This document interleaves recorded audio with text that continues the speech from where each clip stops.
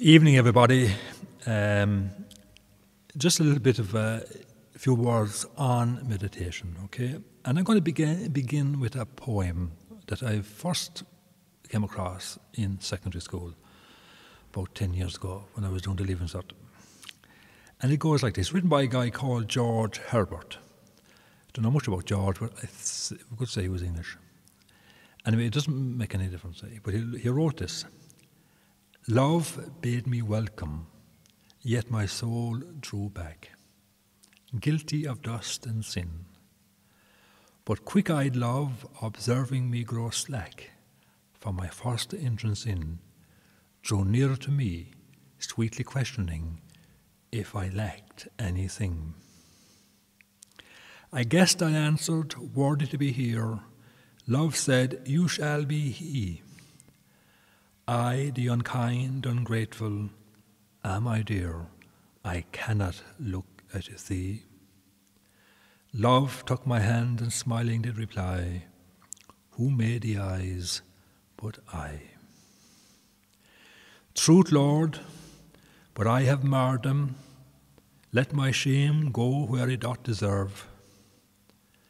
And know ye not, says love, who bore the blame?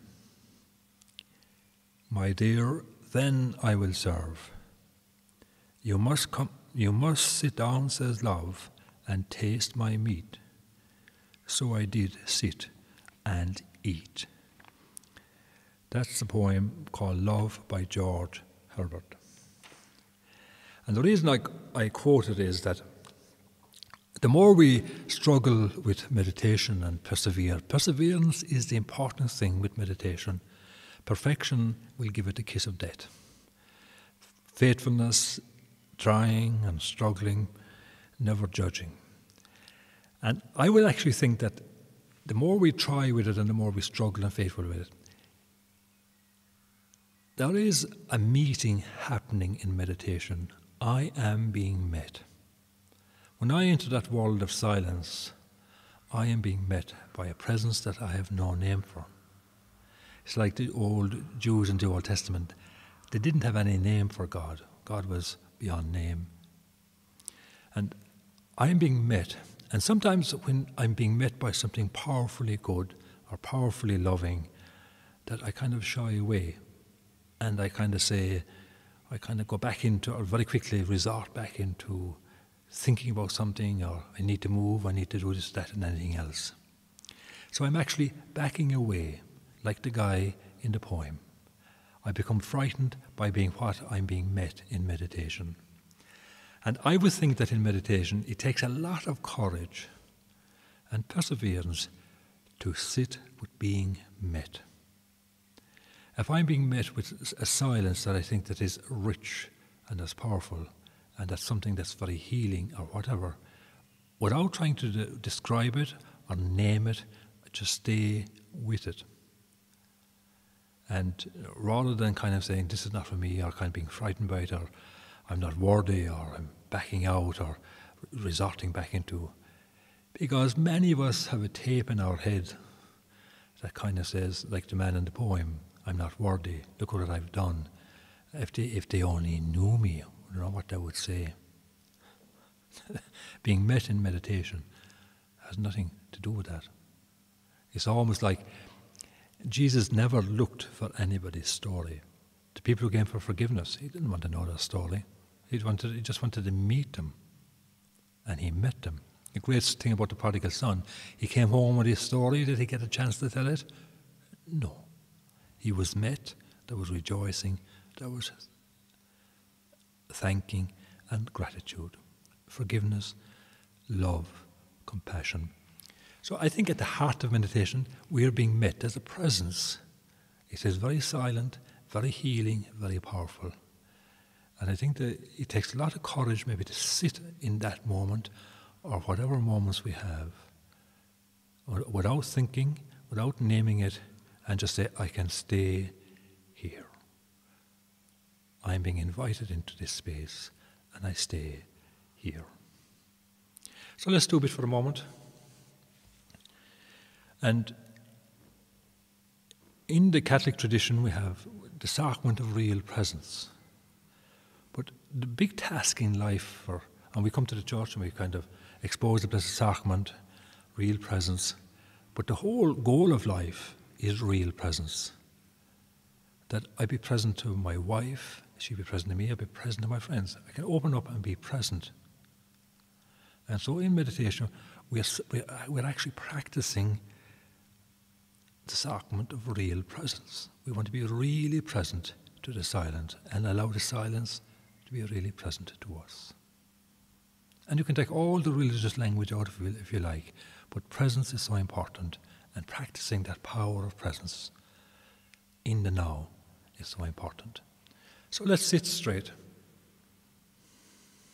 hands on our knees, and just to remind ourselves, physical stillness is a good sign of being inwardly still.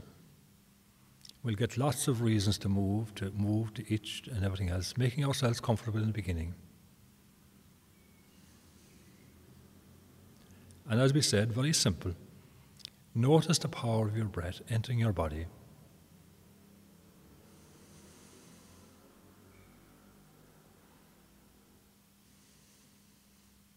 And the power of your breath leaving your body, taking all tension, anxiety, whatever it is, letting it all go.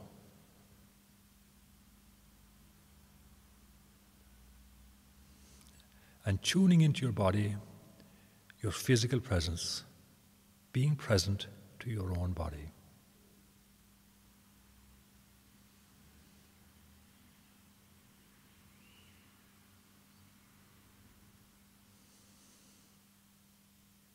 And then begin to say your sacred word to yourself. Learning to say it, especially if you're new, but even if you've done it for a long time, remind ourselves that learning to say it.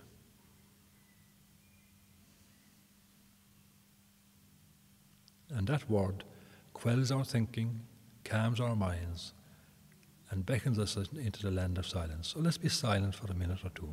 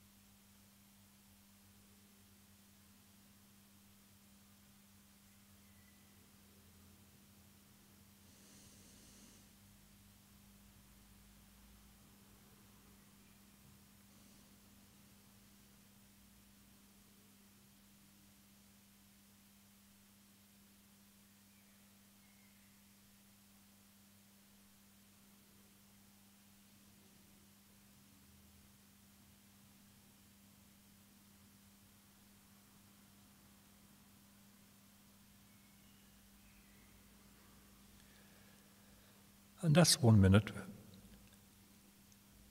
to repeat. Meditation is a meeting. We are being met, and we are opening ourselves and being silent for that meeting. Don't ever worry about how perfect it is. All you can do is your best. It is the effort and the faithfulness that counts. And it's the faithfulness day in, day out that matters. There is no perfect session or sitting. Never will be. But over time it's like you're chiseling away, or you're allowing yourself to be shaped. So best to look at it. My words don't matter. It's what you do by sitting. Reading books is not the answer.